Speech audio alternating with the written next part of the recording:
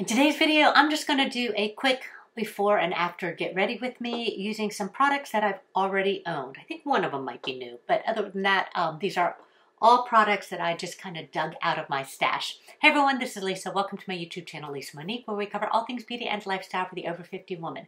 So I am traveling for a couple of weeks and I'm going to be doing a lot of travel vlogs, but I thought I would pre-film just a few beauty videos to intersperse throughout the month. So let's go ahead and get started. I am going to pull my bangs. I need to get my bangs cut before I leave because they're not going to last out of my eyes for a month.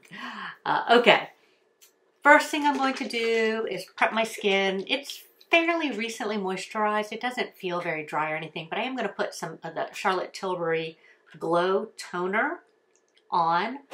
I kind of like the way this feels. Lately I've been using it a lot. It's kind of like getting a sponge wet before you start applying your makeup. So I just want to make sure my skin cells are extra plump before I start. Okay, so I have not used my Wayne Goss in a while. I love the Wayne Goss Luxury Cream Foundation. So that's what I'm going to do today. I'm going to use a flat kabuki style brush. This one is the Refer number 31. I have two shades in front of me. This is the number 6, which is probably going to be a good shade. And then the number 5 is a little bit darker. I might even mix the two. So we'll just start. Yeah, I will say the only thing about the number 6 is it's very cool toned. You can kind of see that it doesn't match very well. So I will kind of throw some number 5 on top of it. And that's a good, I think that's a good match for me. So you really don't need a lot of the foundation. I probably have too much down here at the lower half of my face. You just need to like tap tap and then you can really blend and buff it in. But it sits really nicely on the skin. So I'm just going to take, I'm going to do opposite. I took a little double tap in the darker shade and then a quick bump in the lighter shade, and we'll use that on this side.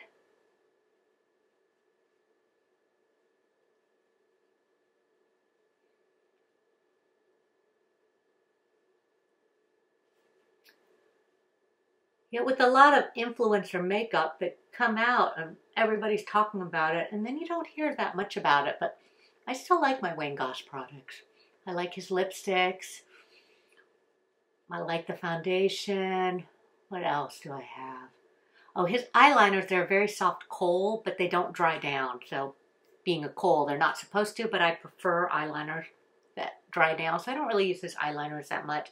Oh, I have his bronzer too. Oh, his blushes. Yeah, how could I forget his blushes? His blushes are my absolute favorite. And the pans are so humongous. I mean, really, I'm not a throw your makeup out after, 6 months or something like that. I think I'll have those blushes for years. Okay, very nice, very natural. Love the cream makeup. Now, you don't have to stick with, if you're going to use cream, everything has to be cream, but I think I'm going to do it. So next I'm going to use some of this bronzer. This is from NARS. It's their bronzing cream in Casino. Everybody uses their, which one is it? Laguna Beach maybe, or Laguna Beach? I don't even know which one it is. But I have it in Casino because that other one was not dark enough for me. I'll just take a small brush. This is the BK Beauty 108. I'll work a little bit of product and tap it in.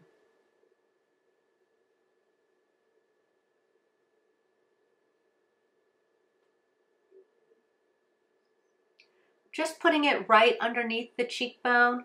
Like here's the height, the highest part of my cheekbone right here. So if you touch it, I'm just feeling that underside of the bone, and that's where I'm putting it. I'm not putting it, you know, super low, like where it's covering the, you know, the ear or following the ear. So it's just a little bit above. Oops, put too much on that side. Wipe it off on my towel and buff it in. Maybe I need more on this side though, maybe. That was my sign to put more on.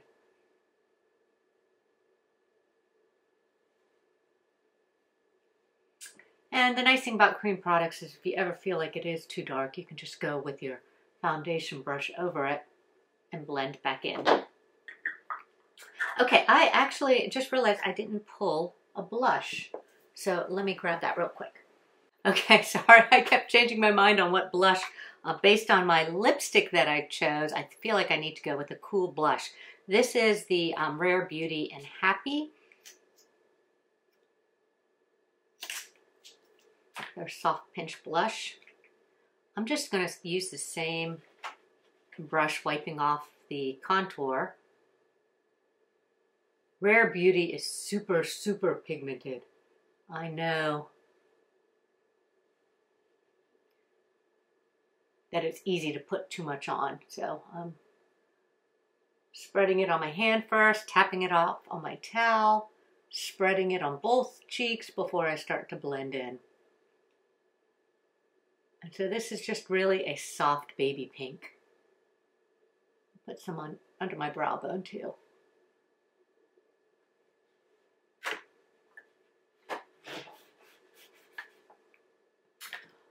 Okay, like always, because I don't wear concealer often, I forget to use a concealer, but I did want to put a little bit on my eyes.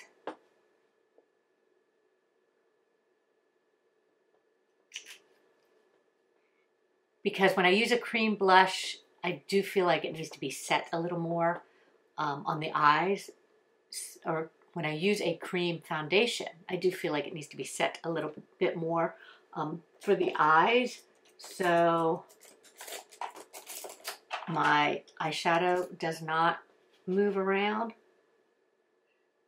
So I'm just going to blend this up. Hopefully this isn't too dark. This is a brand new concealer. It's from KVD.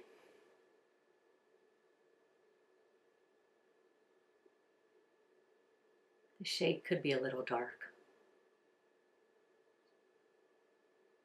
But I just need it across my lid, and this inner eye area is where my darkness is. Also down the side of my nose is where my darkness is. But okay, so this is tan. Can't read.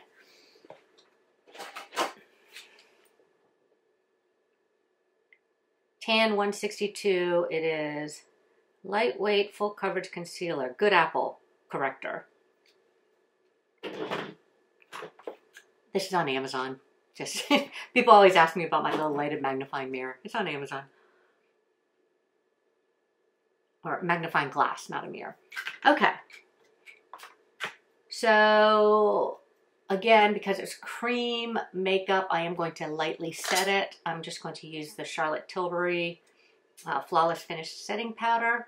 And my shade is 2. And I'm just going to put a little bit over the whole face.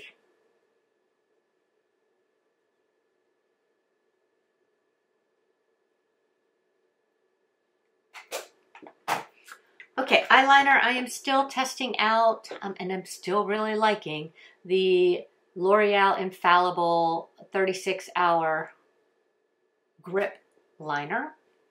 And this one is called Denim Brown.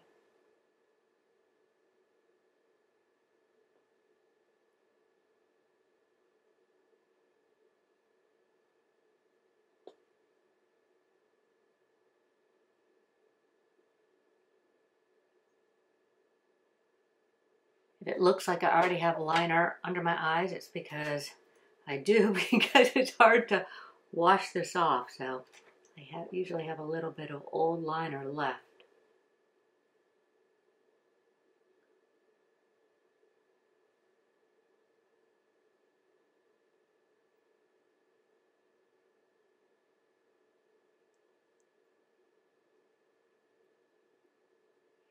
I like this smudge brush. It's a pretty firm little smudge brush. It really just helps fill in any skips that it might have made since I have the textured eyelids. But it doesn't really, you know, blend it out to nothing. So it still keeps the line pretty much where I applied it. It just kind of moves it around just a little bit. Okay, I'm going to use my Rare Beauty Give Yourself Grace palette because I do love this palette. I like big eyeshadow brushes. This is the original big eyeshadow brush that I first had. It's by The Perfect Face, TPF Cosmetics. It's a private or a small company. A makeup artist started it in Houston. And she was the first one to introduce me to these wide eyeshadow brushes. And then I since have some from Refer also, but they're dirty right now. Okay, I'm just going to go right in the middle with this rose gold shimmer. Go figure. Can't be a surprise to people that watch my channel.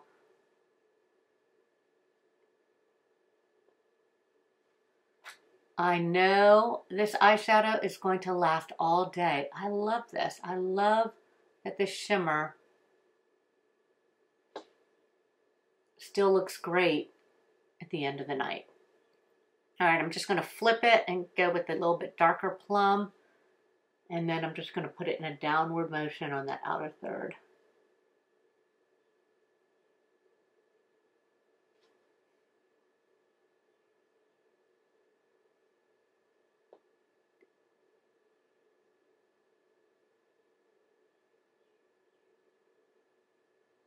Bring it in a little bit. Flip it again to the light side again. And just kind of soften that edge. Just go back and forth till I get it even.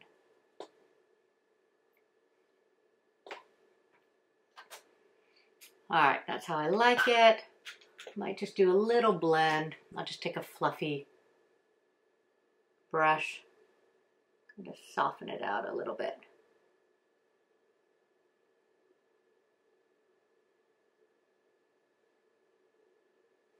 Okay, that's good for daylight wear for me. Curl my lashes. Whoops.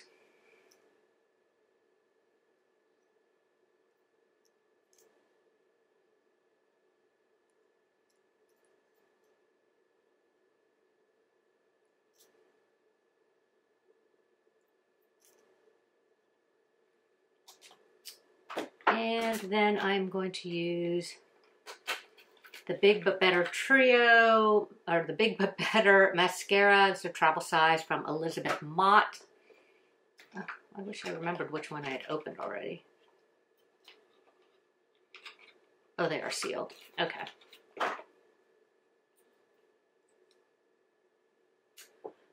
I like this mascara. It's not a tubing mascara, but it does stay on. In fact, the only thing I don't like about it is when you take it off at night, it reminds me of taking off a tubing mascara because it does get a little clumpy or flaky when you remove it. But during the day, it doesn't move, it doesn't budge, it doesn't leave specks or spots underneath my eyes, so.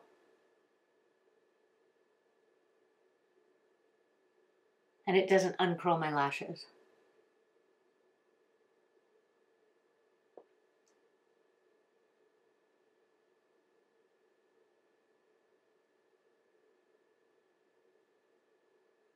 I did get this in PR though, I will tell you that.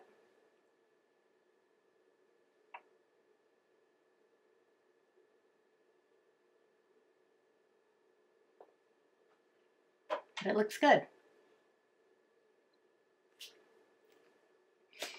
Okay, I did not bring anything for my brows in front of me, so I will just brush them up. And let my bangs hide the sparse areas. Okay, lips. I have my City Beauty lip oil on. I've talked about it before, but I wear it during a lot during the day too. And then I'm going to use Lisa Eldridge. I'm going to use her Beauty collection. So, oh, I don't think it's Beauty. I have blush in her liner and then a Beauty in the lipstick and the gloss, which is a pale pink. When I do darker lips, I do kind of try and hide my lip line down here.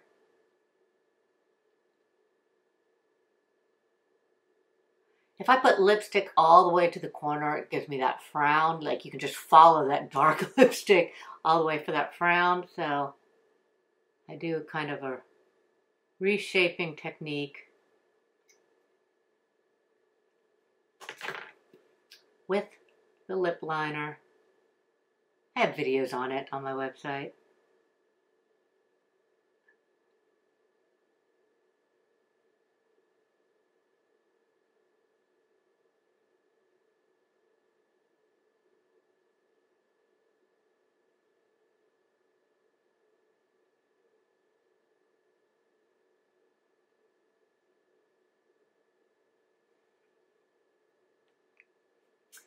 And then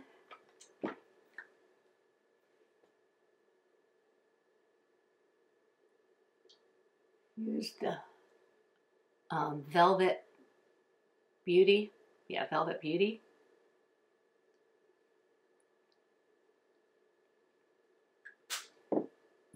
Before I put the gloss on though, I am going to put a little bit of concealer. Where did I put my concealer? Where did I put the concealer? Oh, it's right here. It's black, so it blends into my black towel here. I am just going to cover with a lip brush. It's a Sigma lip brush. I love this one. It's their travel one, the L05. Yeah, it's my favorite. I use it for a liner too. It's a really good size.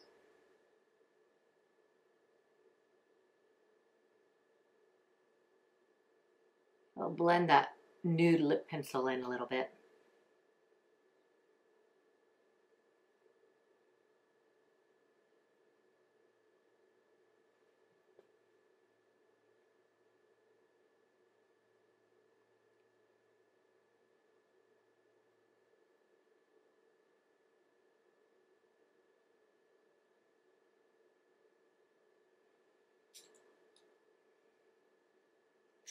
There.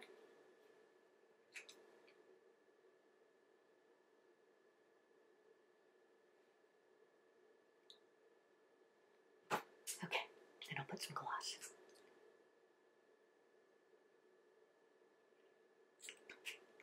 I don't do often a bright colored lip, but I thought I would today because it's not even very summery, springy outside. It's kind of overcast, but I feel in the spring mood. Okay, here's the makeup. I could go darker on the blush, I think, but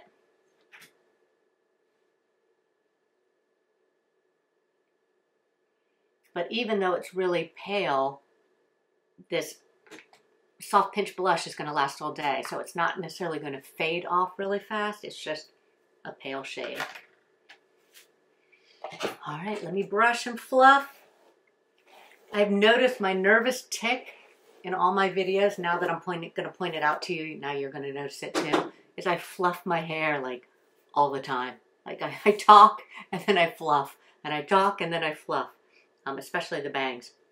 But yeah, it's kind of like just a pause or saying an I fluff. So anyways, as always, I appreciate you being here. Thank you so much for watching, and we will see you next time.